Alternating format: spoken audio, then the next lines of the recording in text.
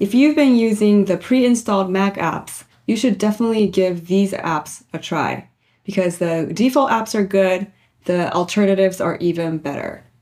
By the way, if you're new here, my name is Yuka and I create videos about tech for the everyday creator. If you like this video, subscribe so I can keep you updated. So in this video, I'm going to talk about the default apps and alternatives to those apps that I use on the daily. First, let's talk about the browser. Safari has been getting a lot of nice updates in the last few iOS, macOS, iPadOS updates. There are new things coming on the macOS Sonoma Safari update as well, which I'll probably talk about in another video, which you'll be able to update this fall. But my recent absolute favorite browser has been Arc. Arc is a Chrome-based browser, so you can still use all of your Chrome extensions, but there are so many great features that come with Arc. One of the unique things about Arc is that you can divide your bookmarks and activities into spaces. This is kind of similar to like a profile feature, so you can have your personal space, you can have your workspace, and you can divide up to whatever you want to do. You can move around different spaces and you can create a new tab here. If you create a new tab here, just go to google.com.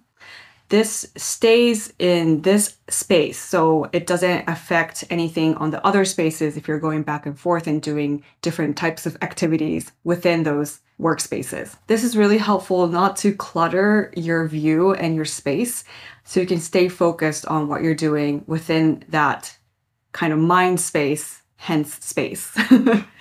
And so if you are a tab hoarder like I was, you might have a bunch of tabs lined up on top of your browser and you don't even know what's what because the tabs are so small you can't even read what the title is anymore.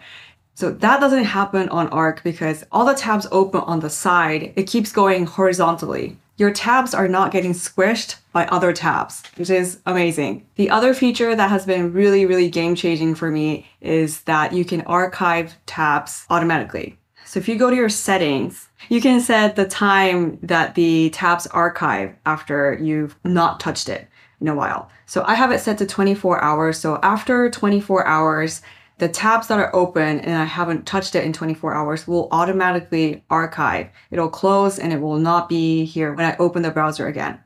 So obviously you can change this to 12 hours to up to 30 days.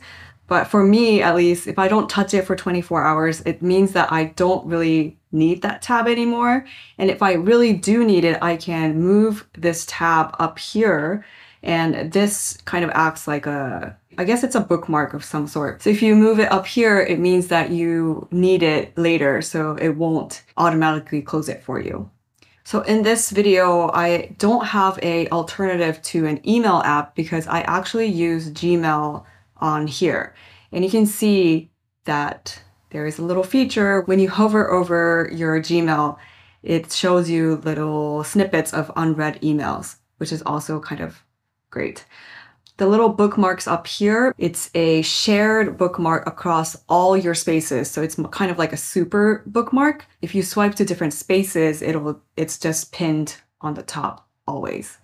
So I used to use different email client apps before, but I feel like this solution is the simplest and it works for me for now. So I just use Gmail on my Arc browser. That was just a simple introduction to Arc. And I could probably make an entire video about Arc if I wanted to.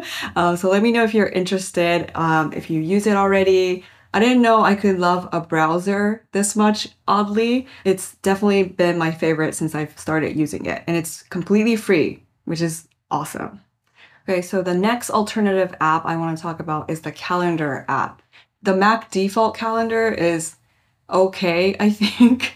It does its job, but I've been using Cron. Cron is actually owned by Notion now. It got acquired a while back, so it is a part of the Notion family, I guess. And I just love the simple design and the ease of use. It honestly looks kind of similar to the Mac default app. It's very minimal, very clean. You can only sync your Gmail accounts, which might be a problem if you are a user of iCloud or Outlook or any other calendar feed that you might be using. But my source of calendar has always been Google, so it works out for me. For me, I work a lot with people in Japan, so it's really essential for me to have 2 time zones showing. So I have the EST here, JST here, and I can even add more time zones here. So let's add London, and you can even add Los Angeles. So you can have up to 4 time zones. So if you are a international business person, this will be great for you. Another feature I really love on Cron is the scheduling snippets feature. You know when you get an email and they're like, let's hop on a call, let me know when you're available, and you have to type out when you are actually available on which days, on what time. It's kind of an annoying task. So what you can do is create a scheduling snippet. You can choose whenever you want to say you are free, and it just creates this little snippet for you. So it says, would 30 minutes during any of these times work for you? And then you can even change the time zone it shows in. So it's really handy for me when I want to schedule something with people in Tokyo, because I always get the time zones mixed up and it's so bad. This is a really handy feature for me. So I can just copy this text snippet on my clipboard, and it also includes this link that's kind of like a Calendly link. So the person who gets this email or message can click on this link and schedule time with you, and you don't really have to do the back and forth of like, how's this time? How's this time? It just works really seamlessly. So Apple Notes is also getting some updates in the fall, but my main text-based notes app has been Notion for a couple of years now.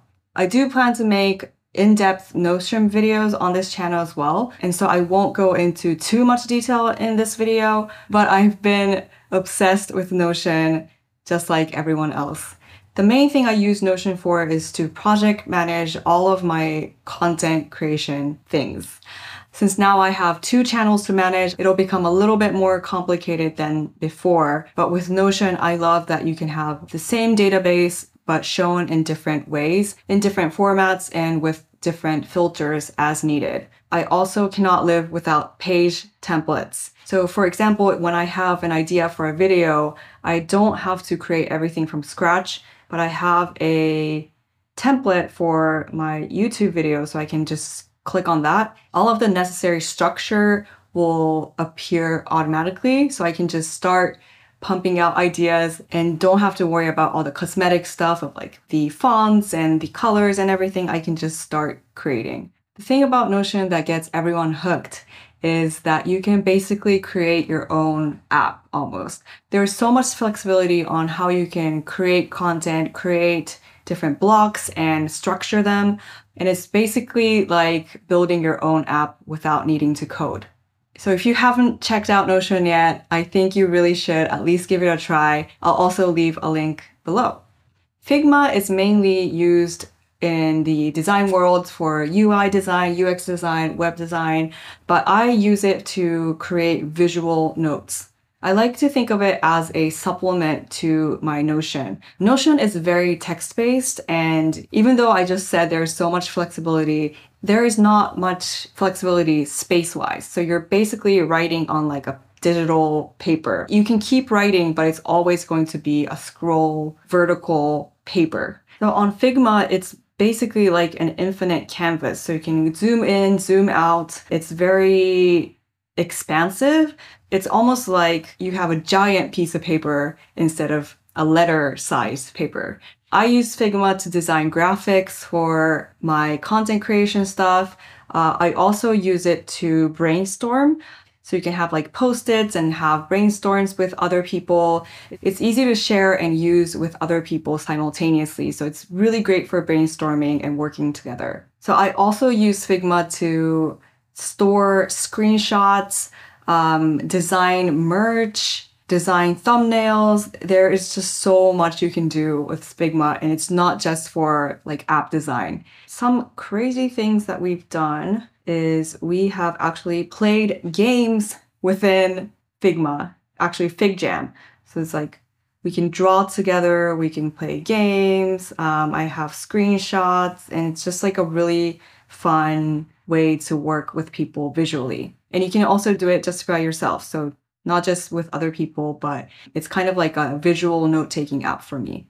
If you are using the default calculator on your Mac, then this calculator will actually blow your mind. My calculator app alternative is called Numi. A lot of things that I have the need to calculate really quickly on a day-to-day basis are probably related to converting measurements such as miles to kilometers, pounds to grams, yen to dollars, Fahrenheit to Celsius, etc. Numi handles that so easily, and I can just type out what I want to convert to and from, and it just shows me over here.